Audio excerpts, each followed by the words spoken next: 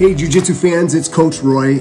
In this episode, we're going to be talking about fundamental pieces of wisdom that are so important. So I wanted to go to two influential people in my Jiu-Jitsu career that I think say it the best. I hope that these couple morsels will help you along your Jiu-Jitsu journey and help you to overcome some of the things that might be holding you back or giving you a false sense of delayed progress. But either way, stay on the mats, keep on training, and I hope this video helps.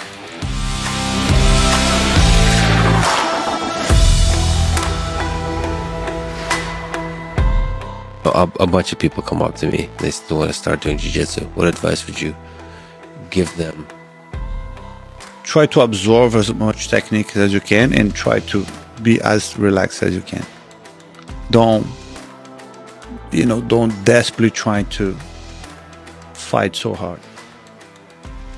Like, learn and move slow. Move slow and relax. That's the hardest thing to do. The hardest.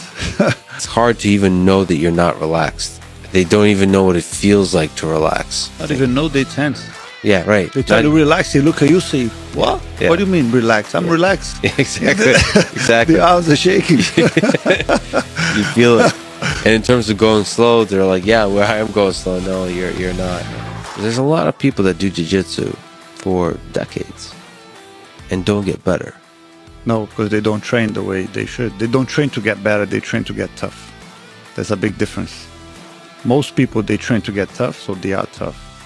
Like we were talking before, they don't practice the weakness.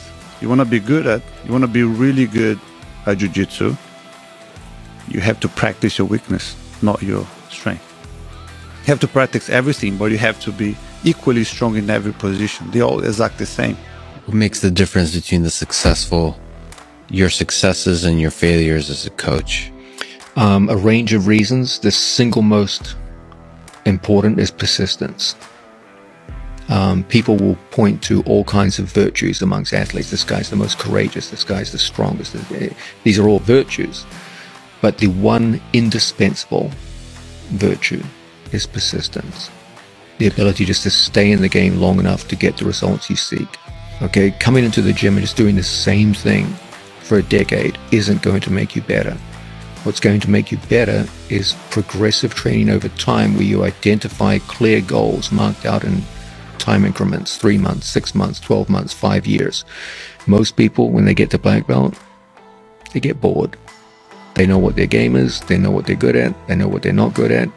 When they compete, they stick with what they're good at, and they avoid what they're not good at. Yeah. And they get bored. They reach a plateau, and that's it. You should come out of the training session with your mind buzzing with ideas, like possibilities for tomorrow.